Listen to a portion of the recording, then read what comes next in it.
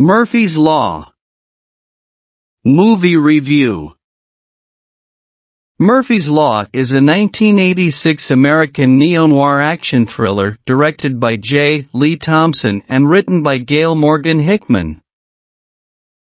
The film stars Charles Bronson and Kathleen Wilhoite in the lead roles, with Carrie Snodgress, Robert F. Lyons, and Richard Romanus in supporting roles.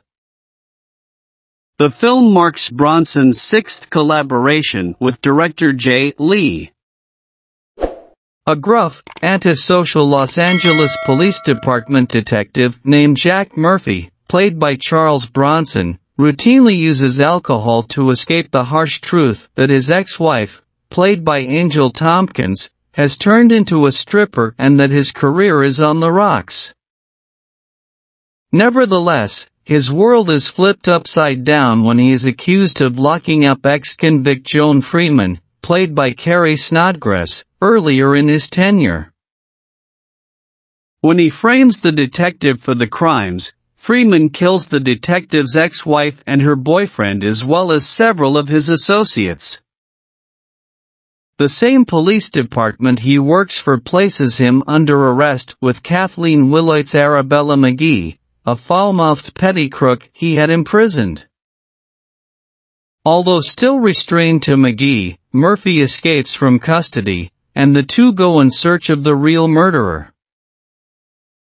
Arabella is taken hostage by Freeman and taken to the same building where she was first detained by Murphy when Freeman is on the run after killing everyone on her hit list except for Murphy.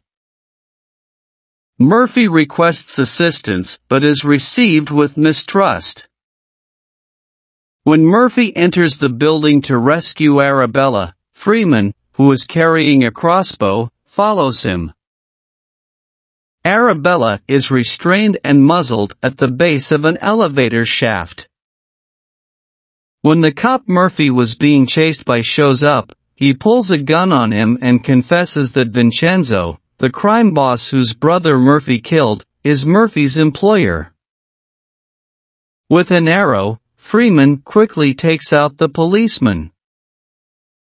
When Vincenzo gets impatient and enters the building with his two men, Murphy is once again in danger.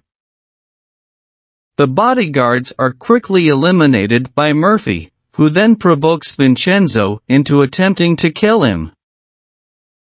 Murphy repels Vincenzo's onslaught by firing a shot, killing him. To kill Arabella, Freeman sends the elevator to the ground. Murphy intervenes just in time to save her. Murphy is provoked into a conflict by Freeman's arrow that he shoots into Arabella's back. She swings an axe at Murphy, who then pushes her over the top-floor stair railing. She succeeds in grabbing the axe that is stuck in the railing. She tries to enlist Murphy's assistance. She starts to stumble while he stands and observes. He replies, "Ladies first," when she yells at him to go to hell. She then stumbles and dies as a result. Arabella, who is still alive, and Murphy are put in the back of an ambulance and driven to the hospital.